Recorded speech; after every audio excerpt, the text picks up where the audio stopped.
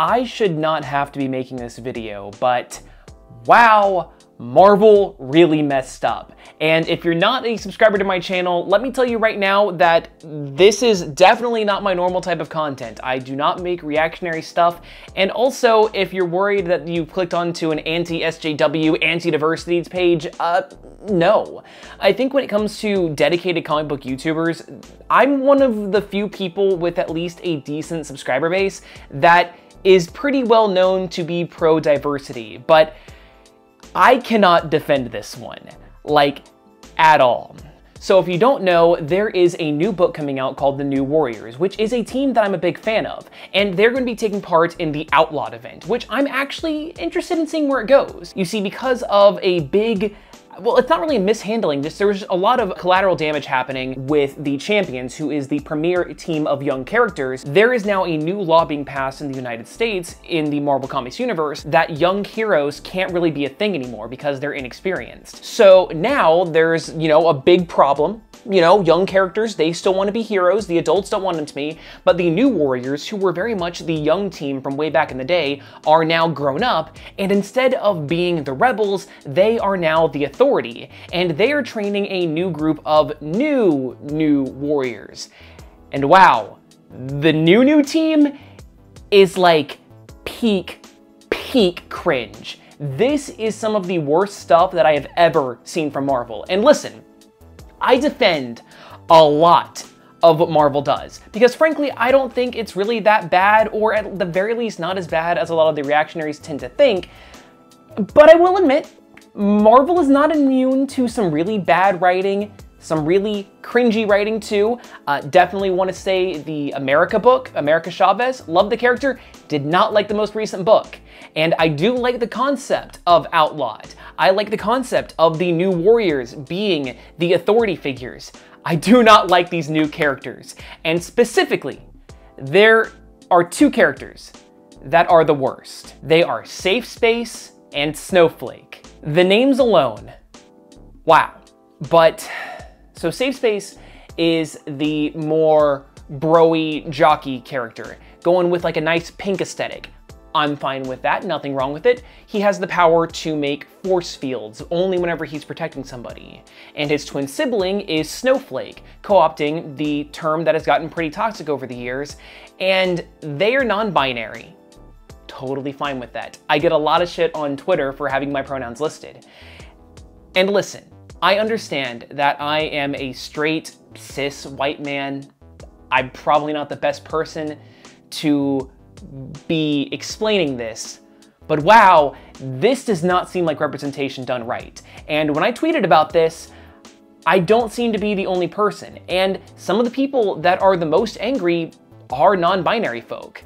The character designs of these characters, the names of these characters, they do not seem like they're here in earnest. They don't seem like these are a push for nice, genuine diversity, which I am all for. I think it's high time that we got some legitimate non-binary representation in comic books.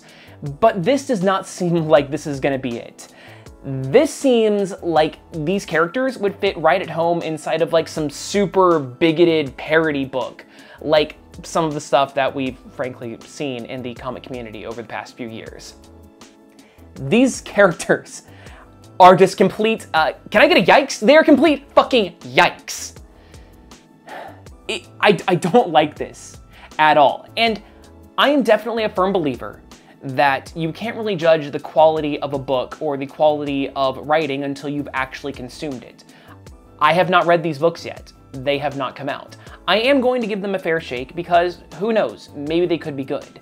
I'm a firm believer that there's no such thing as a bad character, only bad writers.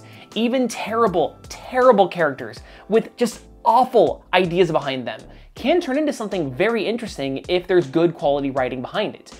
Maybe it's like lampooning or being a high quality satire of certain things. I really don't feel like this is going to be the case. I very much hope that I'm wrong. The last thing I want is for this to be representation. This is exactly the kind of ammunition that the anti-SJWs are looking for. This is some really awful stuff when they talk about forced diversity being shoved down their throats and, oh, look at this this is LGBT propaganda. This is what it looks like. The characters that they come up with whenever they're doing their sketches and just throwing shit on Twitter, these are the kind of characters they look like. And the names, I get that they're trying to take back the names. They're trying to take back these negative labels and use them for a source of positivity. It just does, this ain't it. Not to mention that I think I heard somewhere, do not quote me on this because I'm not a pure expert, but I heard that snowflake was a derogatory term for black people that are trying to act white. I think that somebody said this is from the 70s. Again, that could not be true. I could just be talking out of my ass. But if that is true, that definitely seems like something that you probably should have looked into before co-opting this. And look, there is plenty more that I don't like about the New Warriors. I could talk about Screen Time, who got his powers from internet gas, and he is just like the freakazoid character, the internet kid been taken to its logical extreme. This book, maybe it's going to be brilliant. Maybe it's just not for me.